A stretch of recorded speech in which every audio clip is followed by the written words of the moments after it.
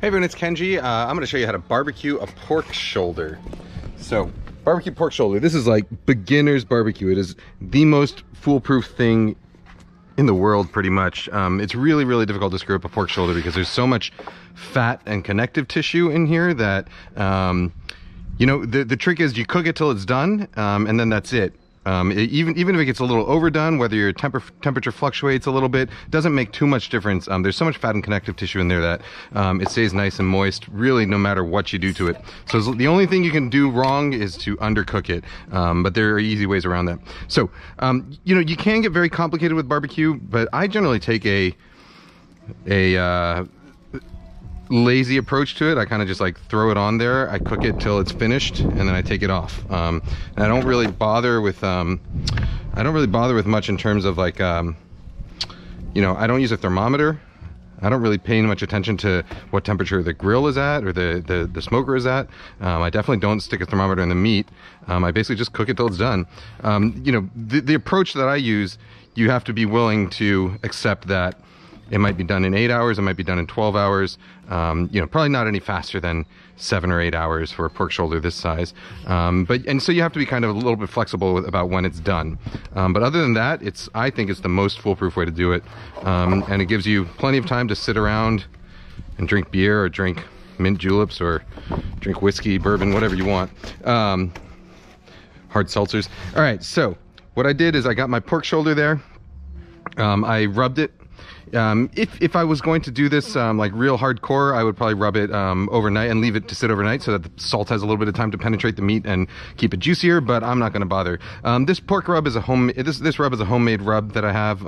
It's mainly, it's got paprika, brown sugar. I'll link a recipe to it and I'll put the recipe in the description. Paprika, brown sugar, garlic, onion, oregano, some other things. Salt, sugar, and spices are mainly it. All right, now I'm going to take...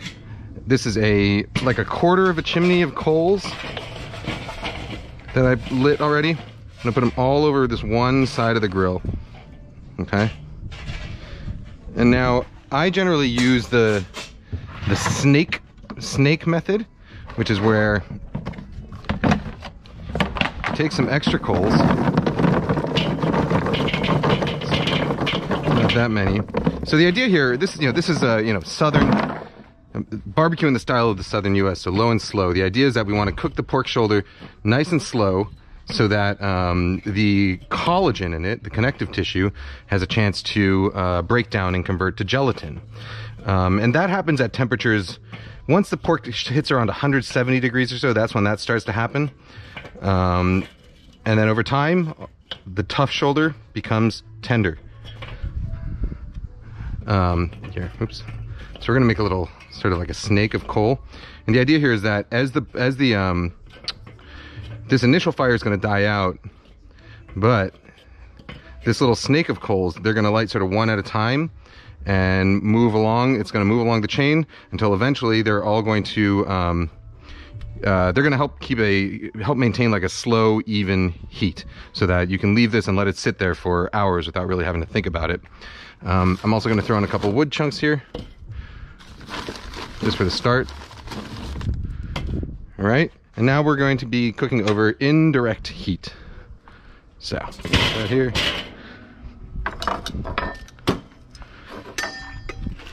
Pork shoulder. So this is pork shoulder. It's also known as pork butt, even though it's not the butt. It's actually the shoulder. Pork butt is pork shoulder. Might also see it called Boston butt. It comes from the term comes from butt barrels. Back when pork used to be salted and packed into barrels, it would be packed into barrels called butts because of the types of wood joints that were in them, and so people started calling it Boston butt, and that name has stuck since then. So pork butt is pork shoulder. This one is bone in. You could use bone out. You can use boned out. You can use a whole picnic shoulder, which includes sort of the Boston butt plus the part that sticks out, I don't know what you call it, the picnic is what it's called. It doesn't really matter. It's all very, very forgiving stuff. This is probably about 5 pounds or so. Pork shoulders range from like 5 to 8 pounds. You want to plan on probably about 3/4 of a pound of uncooked meat per serving, because it cooks down a lot. So it'll come down, each pound will come down to probably about, it'll lose probably a good 40% of its weight. So with a 5-pound shoulder like that, you can serve easily 7 or 8, 6 to 8 people, big sandwiches, or use it for a number of other things. All right, so we got our grill going. Gonna set the vents to just slightly cracked like that. Put the lid over here. The vents on this side also just slightly cracked like that. So that basically, limiting the oxygen flow is basically what regulates temperature inside there, and sort of defines how those coals are going to be burning. So small vents means lower temperature because the coals don't get enough oxygen to burn as hot. And then that's it. We're basically going to sit there and let it smoke. I might check on it in an hour or so, throw a couple more wood chunks in, make sure that the coals are lighting up, make sure that it's not getting too hot. I don't bother putting a temperature probe into the pork. If you want to, you can. What you'll probably find is that it'll rise up steadily in temperature, and then once it hits about like 150 or 160 degrees, it kind of plateaus. That's called the stall, and that's the point. The plateau point is the point at which moisture evaporating from the pork is evaporating at a rate that counteracts the amount of energy being pumped into it, so it kind of sits at that temperature for a little while. That's totally normal. It's going to continue to rise after that. Some people do what's called the Texas crutch, which is you wrap it in foil when it comes to that stall point. I don't bother. I really think, barbecue, especially pork shoulders, I like to take full advantage of the fact that it's so forgiving, which means that I just don't really care too much about it. I just let it go, do its thing. And then tonight, I'll be back here probably in, I'll stop checking on it every hour or so, and I'll be back at the very end in probably 8 to 10 hours. And we'll know it's done. I'll show you how we know it's done. But we'll be eating this either tonight or maybe tomorrow. But all right, so I will be back in 1 hour or so, maybe a little more. So at this point, most of the coals have burned down.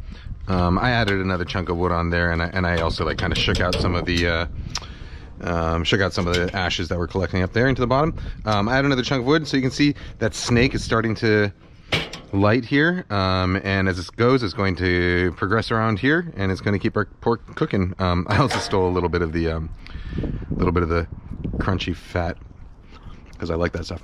All right, now I'm just going to put it back and let it sit for another 1 more hour. So you can see temperatures at around 225, which is what we want, and here's where it's happening. So you can see that snake of coals is sort of snaking along. I'll probably at some point before it gets to the end, I'll wrap this one back around the other end so that it doesn't get too close to the pork, and I can just keep it going all night.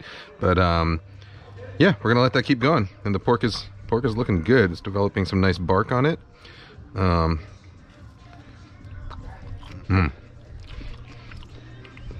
Man, all right, I'll be back in just about 3 hours. So my fire had started to get a little low, and the temperature is dipping below 200. So I added, I basically put another small little pile of coals there, and I decided to make my snake of coals about double width instead of single width, so that the flame would stay a little bit hot, so that the temperature would stay a little bit hotter.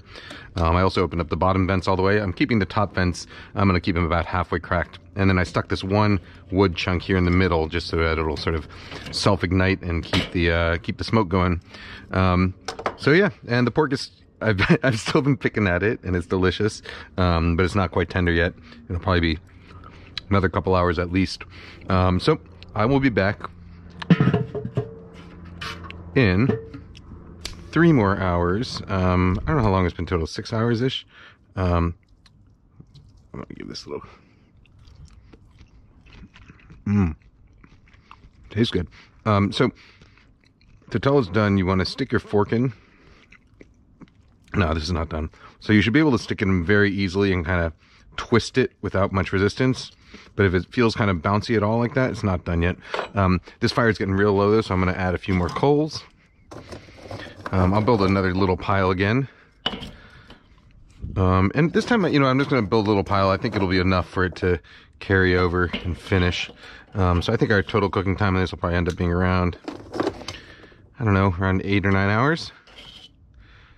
I think this should do it. That should do it.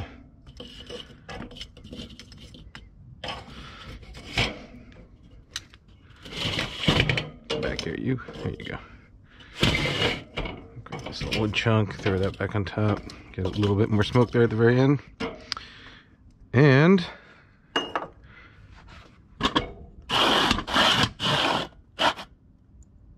all right, I'm gonna cover this up for one last little burst, and I'll see you in a couple more hours. All right.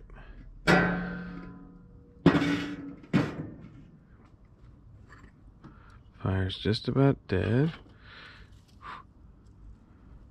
Looking good. So you can see the bone sticking out a little bit here.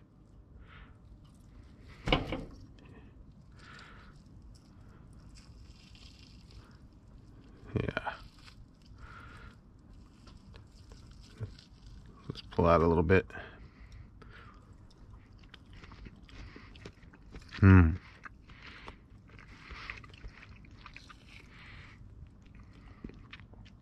So when it's done, it should shred apart easily like that. And be super juicy and delicious. All right. I'm actually going to be eating this tomorrow.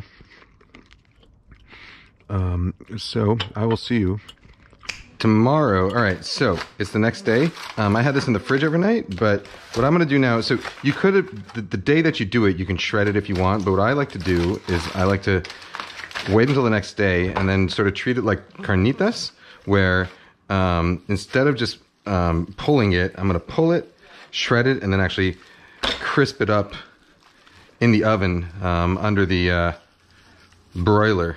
Actually, well, right now, actually, I just have the oven at 500 degrees. You could do it under a broiler too. But what it does is that adds texture to it. And so this is what you're looking for, by the way, when it's done. It should not fall off the bone, but it should pull off the bone. So when you pull it, the bone should come out clean like that. And that's a sign that it's basically cooked, but not overcooked. But then again, you know, like I said, pork shoulder is very forgiving. So even if it's overcooked, it's still going to taste great. All right, so we want to get that bark and all the meat. Okay, and then we'll roughly shred this up by hand.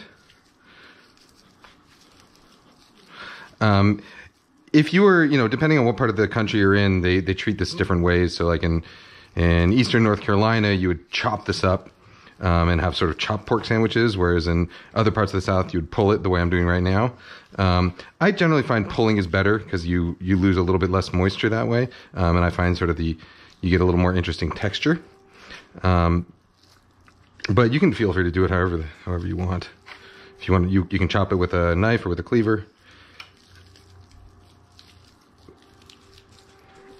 All right, we're gonna pull it into big chunks like this, keep it nice and chunky. And then what I'm gonna do is I'm gonna season it. I'll wash my hands first.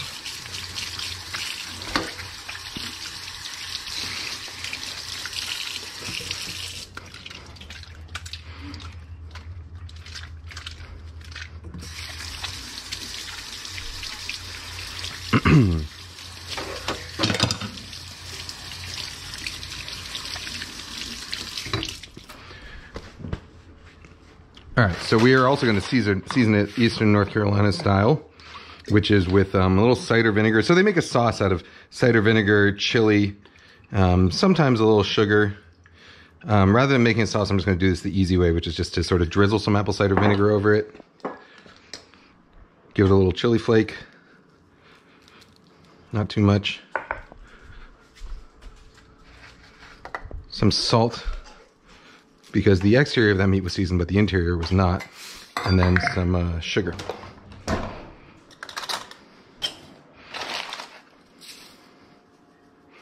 Not too much, about a tablespoon or so.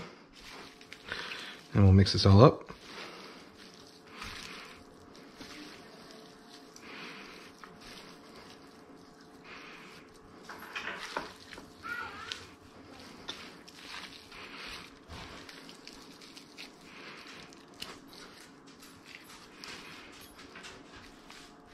Give it a little taste.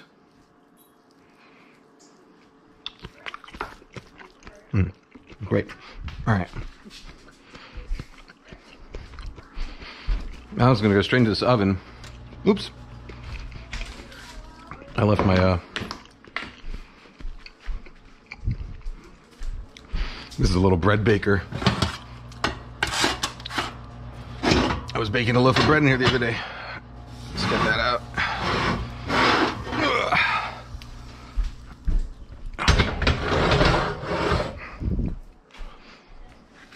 All right, this is going in the oven. And we're just gonna leave it in there till it crisps up and warms through, so probably about 15 minutes or so. All right, so I'll be back in 15 minutes. All right, so there we go. So if you ever worried that you don't get enough bark from just the regular pulled pork, this is what I do. I do it, well, this is how you would finish a tray of carnitas. You would either do it like that or you would deep fry it. But this ends up giving you a lot more of those sort of crusty, delicious crusty bits. And then we can shred a little bit more with a fork. But I do tend to like to leave it in sort of larger chunks because I find it ends up being a little bit juicier. So my friends Robert and Anna, who run the bakery Bachhaus in San Mateo, down the street from my restaurant, they made me these milk bread hamburger buns. So we're gonna use those for these sandwiches. They actually also, I gave them a bunch of plums from my tree, and they made these plum turnovers as well, which are delicious. But all right, so for this sandwich, we're doing bun. I'm gonna do some pickles on it. Coleslaw. This is like a chopped slaw. So this is basically just chopped cabbage. This is actually Napa cabbage because that's what I had in my fridge. Napa cabbage, carrots, seasoned with mayo, cider vinegar, salt, pepper, sugar, and a little mustard. And a big pile of pork.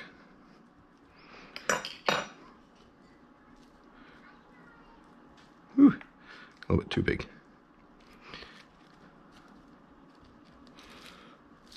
All right. All right, I'm gonna take a bite of mine and then bring the rest out to them. Look at that.